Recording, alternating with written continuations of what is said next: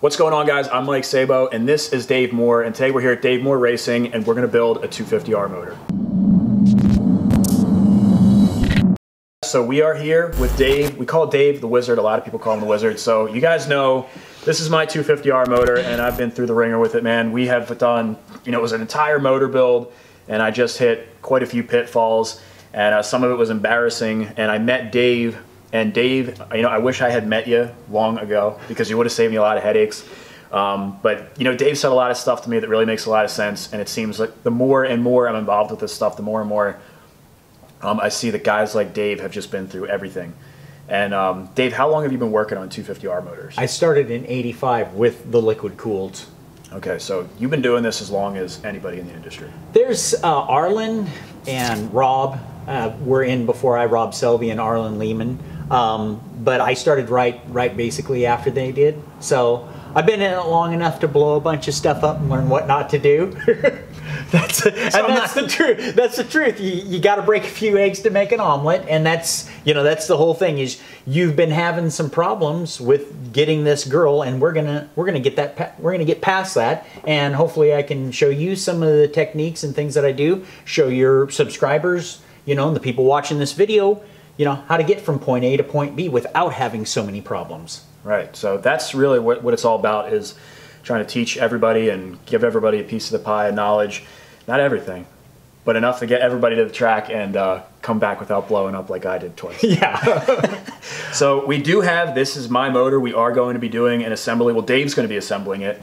He's got a number of tricks and everything. He watched my assembly video, and there's a number of things that he says he would do differently than me, maybe differently than you would. And it doesn't mean that I'm right or he's wrong or you're right or you're wrong. There's just different ways to skin a cat. Yeah. And Dave's been doing this a lot longer than probably any of us. And I would imagine you've got some good tricks up your sleeve to show us. Well, that's what I'd like to show you, some of the ways that I get past a lot of the problems. Because when I watched your first video, I was like, man, there's a lot of things that if I could share with you, it'd be so much easier to get from point A to point B a lot quicker. Right. And so I'm going to share those with you today, with the audience out there, and just to try and help you guys learn how to get these things together without having to fight it so much. Because the more you fight something as you put it together, the more likely you are to make a mistake. Right. If you can put it together easy, then your mind keeps focusing on getting it together easily. And the first thing I want to do is I want to present you with your own Dave Moore stand for putting these things together. All right, let's check it out. All right.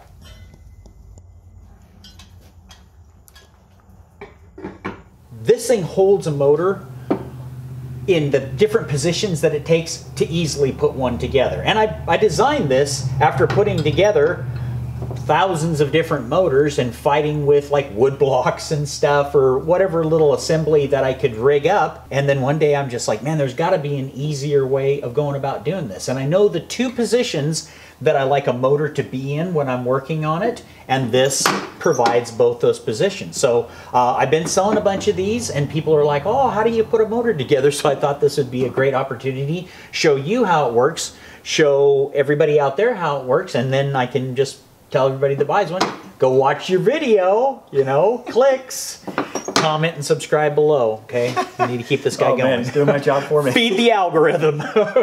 Okay, so first thing that we need to do though is, and this is where I start with the motor, I need to get the crank into the cases. Now, this is another tool that I built. I built this originally so that I would have something to take to the dunes to both pull the cases apart and put them back together again.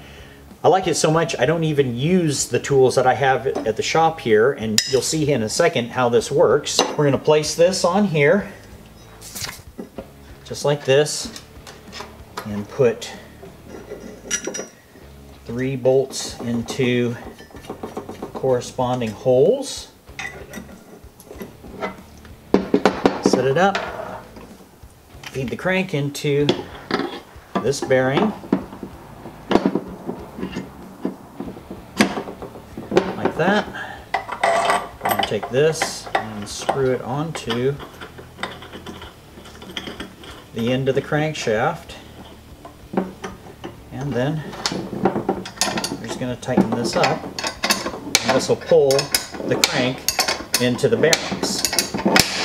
And the reason why this is important, why you would never want to put this up like in a press and press this down, is as you're pressing on this, you're going to actually be pressing the crank together. You're sandwiching the crank. And so that can throw off your alignment between the pin. I see people do this all the time, and then they'll send me a crank in because they're like, oh, it's vibrating a bunch. Well, it's because now it is extremely out of true. So you want to pull the crank in to the cases.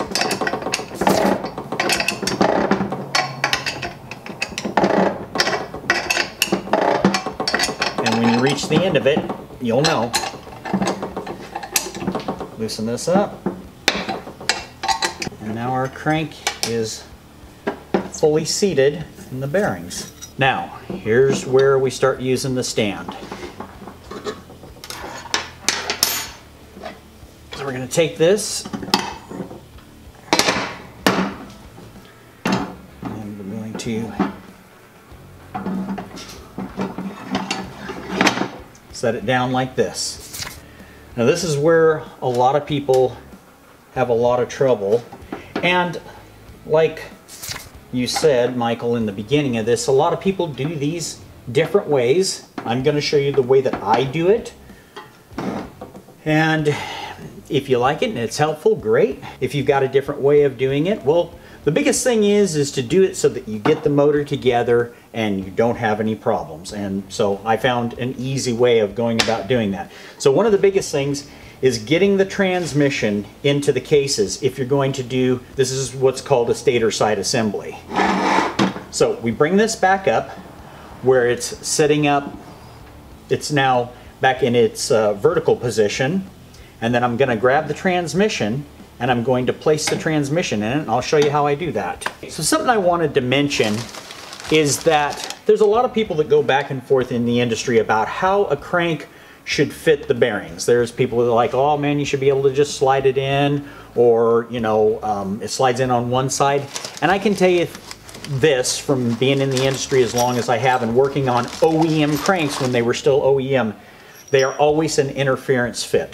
The cranks are always going to fit tightly into the bearings. Now, is that correct or incorrect? Well, it goes back and forth on your school of thought.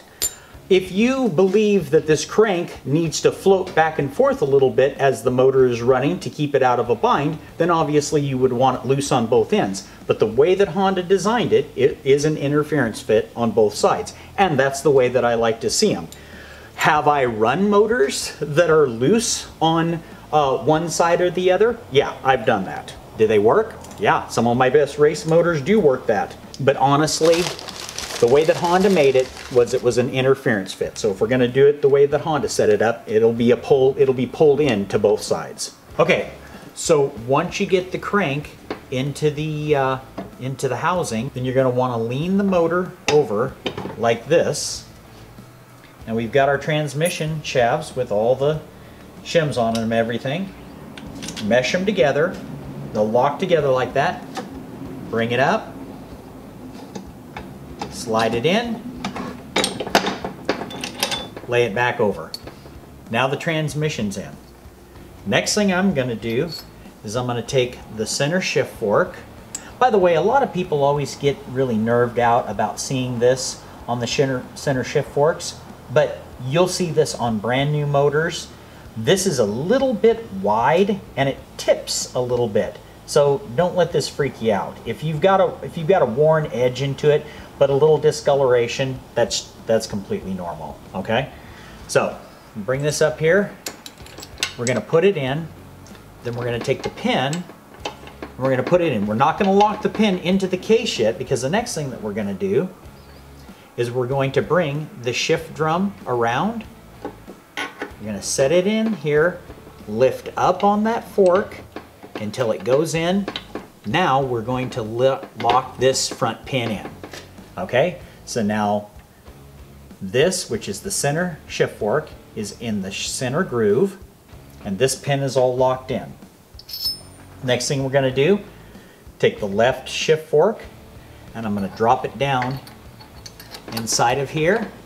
And when I get to a certain point, I'm going to take and put the pin through it, because that helps me get it aligned. So now it's right over the top of that hole. I'm going to take the upper one, lift it up a little bit. Now both of these are both in their pin positions, slot positions, and then I'm going to slide that through it, and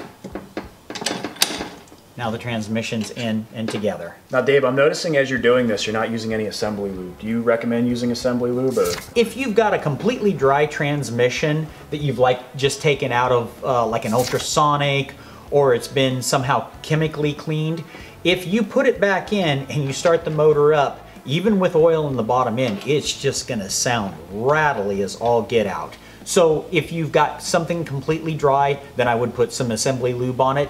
These gears have already been run and there's some oil left over on them. So it's not something that's gonna concern me. I'm gonna go ahead and put it back in. Even if somebody does put one back together and it is dry and you fire it up and it's just, I mean, it'll sound rattly like this. You've got the oil in the bottom end, lay the bike up over on this side for a little bit and then bring it back down and fire it up and it'll be fine. So we've got out the OEM center case gasket, which these OEM gaskets are the best, okay? I actually cut a bunch of my own gaskets for it, which work really good, but for what you can get on the market, OEM is the best. Just place this over here and drop it down on there. Got everything ready to go now. So the next thing that we're gonna do is take this and we will fit this over the top of this and down on it, just like that.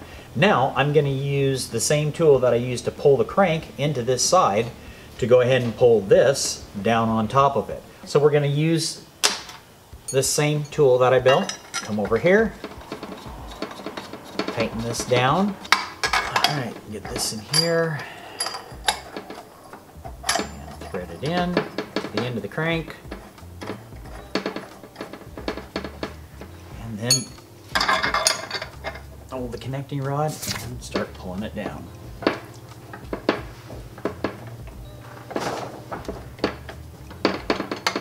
Get to a point where you want to watch your cases when you're pulling them together.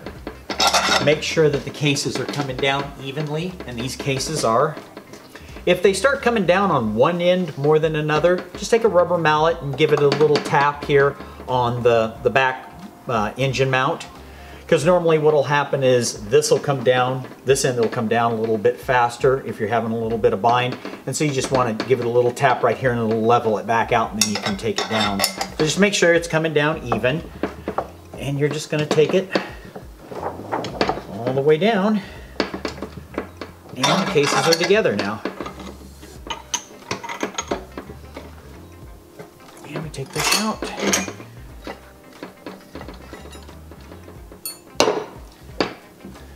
Make sure the crank is still turning smoothly, and it is. And the transmission. And that gets this bottom end together. Now the next thing that we'll do is turn this around and put all the center case bolts into it. Putting a little bit of lube on this before you put it in there is really not a bad idea at all.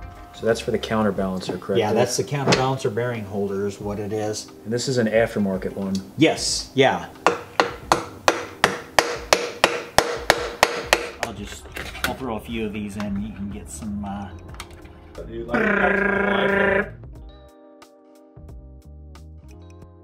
Okay, the next thing I'm going to do is put on this flattened O-ring right here, and then take this, and I think this looks like this was made by Gil Durbin, wasn't it? Yes. Yeah, he makes awesome these collars and stuff. He's a great resource for that. So that's set in place. Now what we're going to do is turn the motor around and lay it back over. So we're going to put the Kickstarter assembly all back together. Honda made it really simple. If there's an alignment with some parts, they're gonna put, can you see this little dot right here? That little dot? Okay, and you see that one right there? That means that these two things, when they go together, have to be aligned.